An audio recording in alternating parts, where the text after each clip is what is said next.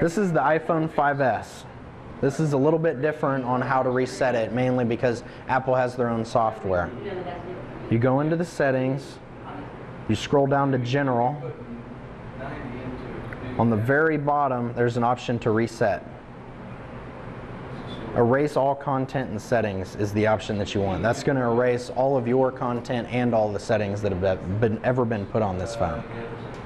Click that, erase iPhone, you hit that twice.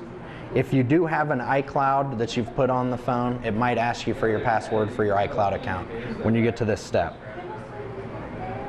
And then it resets just like the Droids. It'll fire back up. You'll have to go through the setup wizard. Once you go through the setup wizard, you can check and verify that all your stuff's been taken off the device.